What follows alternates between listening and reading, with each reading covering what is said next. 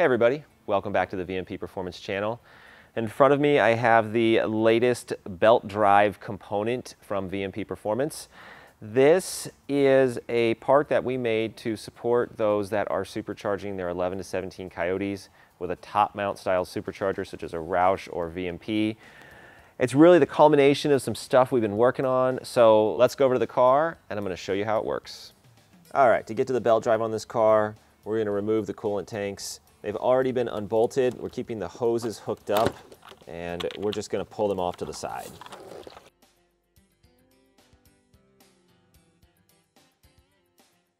I've gone ahead and loosened up all three bolts that hold the spider bracket on. I'm going to remove this last one and pull it out.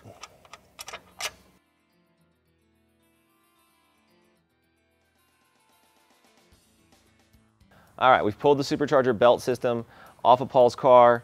This car originally had a Roush 2.3 liter supercharger on it, so it's got the full Roush grinding required belt system.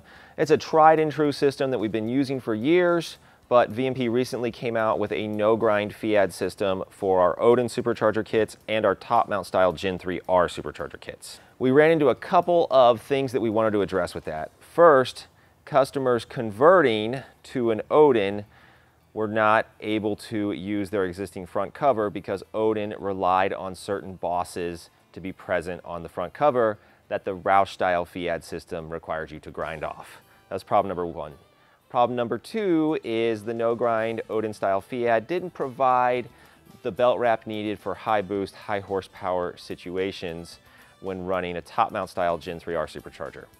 On Odin, the supercharger pulley sits real low, it sits close to the idlers. But on Gen 3R, the pulley sits so much higher, the nearest idler is all the way down here, and we just don't have a good way to put a lot of pressure on the belt. This new part addresses that and provides some backwards and forwards flexibility. So let me show you what's going on over here on the table. As you can see, there's this big spider bracket. There's what we call the upper FEAD bracket. The tensioner's right here. These idlers control the belt as it comes off of the supercharger and as it feeds up onto the supercharger. There's a popular aftermarket bracket that sisters up right here and moves this idler a little bit closer. So what the VMP Bomber Bracket does is it allows you to remove this Roush upper FEAD bracket. Now we have the VMP Bomber Bracket. There's an idler down here. The supercharger belt actually comes off of this, goes right to the crankshaft. This idler feeds the belt on its way up to the supercharger.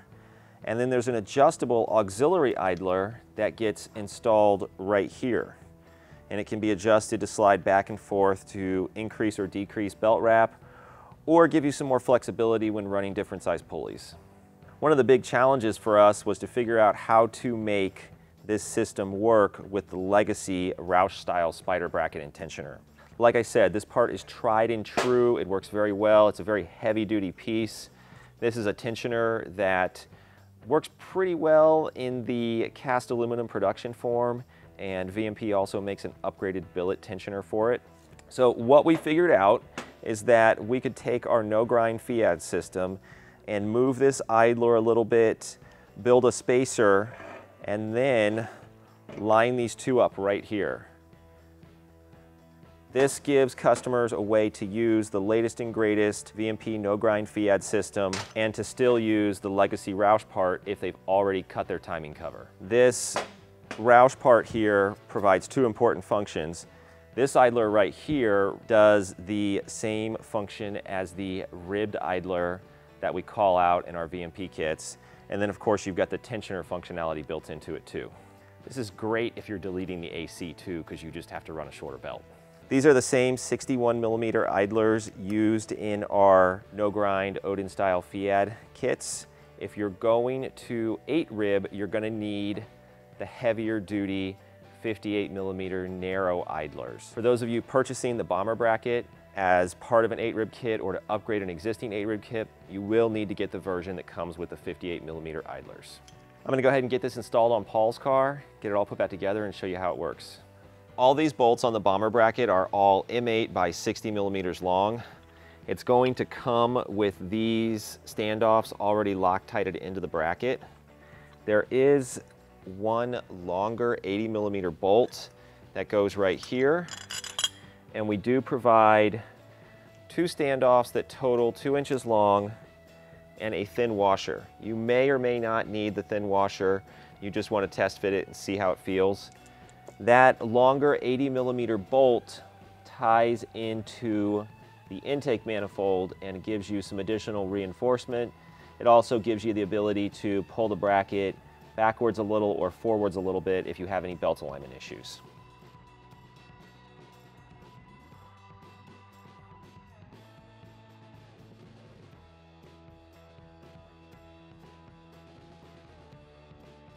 I've gone ahead and gotten the bomber bracket installed. I've reinstalled the water pump pulley and the accessory belt.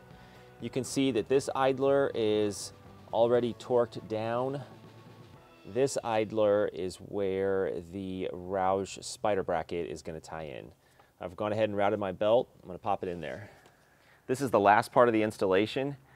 This little stepped washer goes between the Roush spider bracket and the upper idler on the VMP Bomber Bracket. If you're using the 61mm idlers with the thinner 12mm bearing, the washer is going to go this way with the small side out. If you're using one of the heavier duty idlers like that included with the 8-rib kit, which has a 14mm wide bearing, you're going to go ahead and flip this spacer around and the step is going to go in. Let me show you.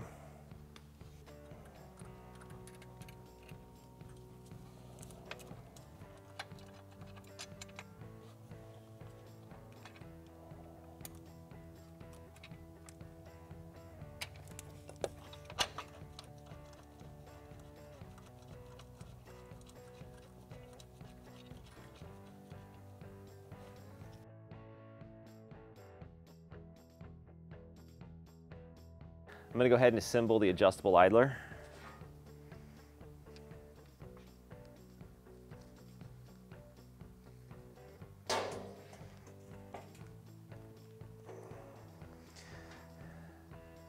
This rides on the back of the bracket. This bolt and washer goes through the front and ties it all together. This T-nut has 3 holes. If you're running the smallest pulley and want the most amount of wrap, install it in this far right. Since Paul just has an 85mm pulley, I'm going to go ahead and install it in the center.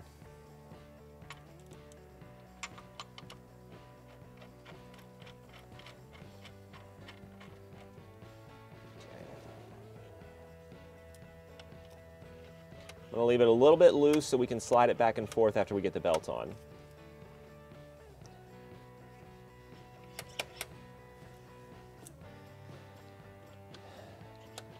Even all the way to the left, this is still going to provide a good amount of additional wrap. And if we slide it all the way to the right, it's going to really start to wrap the supercharger belt. You can see even all the way to the left side and in the center hole, we're still giving the belt some extra wrap there on the supercharger pulley. I'm going to slide it over a little bit, but keep in mind, this is a big pulley that should never have a slip problem to begin with.